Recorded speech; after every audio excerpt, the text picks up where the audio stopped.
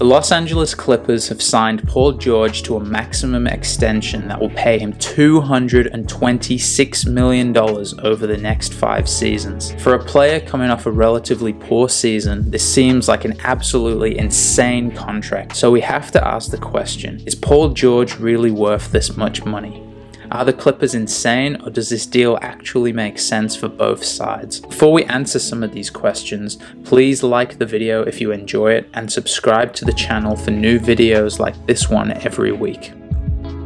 If you take a look at NBA Twitter or Reddit, the general consensus about Paul George's new contract is overwhelmingly negative. Most NBA fans believe that the Clippers have overpaid George, especially since his poor performance in last season's playoffs. And this is an understandable position, especially when you consider that the Lakers have just signed Anthony Davis to a $190 million contract for the next 5 seasons. Paying Paul George almost $40 million more than Anthony Davis makes absolutely no sense. However, it's important to try and understand the other side of situations like this. The people who run the Clippers organization are much smarter than I and the average NBA fan, so there must be good reasons for giving George such a lucrative deal. In the trade that sent Paul George to the Clippers from the Thunder, the Clippers gave up all of their first-round picks through to 2026. This sent a very clear message to the NBA. The Clippers are in win-now mode. By giving up all of their first-round picks, the Clippers cannot use the NBA draft to improve their roster for the next 6 years. So if the Clippers are going to win a championship over the next few years, they need to retain the key pieces on their roster. That is Paul George and Kawhi Leonard. Now with Paul George's new contract, he's going to be a Clipper for the next 5 years, but the big question is whether or not Kawhi Leonard will re-sign with the Clippers in the next off-season. And I think this is why the Clippers have overpaid Paul George. They wanted to make sure that they had an NBA All-Star on their roster for the foreseeable future to prove to Kawhi that they're committed to winning now. With this in mind, there are really 2 factors that will determine whether Paul George's new contract was a good move for the Clippers. Firstly, is Kawhi Leonard more likely to re-sign with the Clippers now that Paul George is committed long-term? And secondly, will Paul George bounce back from his disappointing performance in last season's playoffs? Let's take a look at the first issue. Is Kawhi Leonard more likely to re-sign with the Clippers now that Paul George is committed long-term? The obvious answer to this is yes, but how much of a difference will having Paul George committed make to Kawhi Leonard? Personally, I don't think it will make much difference to Kawhi just because of his personality. Now granted, I don't know the guy. Now granted, I don't know Kawhi Leonard, but if we think back to how Kawhi handled the situation in San Antonio and Toronto, it's clear that he doesn't seem to care about the opinions and decisions of other star players on his teams. Nevertheless, I do think Kawhi Leonard will re-sign with the Clippers because he stated before that he wants to play in LA, and as long as LeBron James is a Laker, I cannot see Kawhi joining the purple and gold. You'd also like to think that Kawhi has unfinished business in LA too because of the Clippers' implosion against the Nuggets in the playoffs, so surely he would re-sign to try and right that wrong. Unfortunately for the Clippers,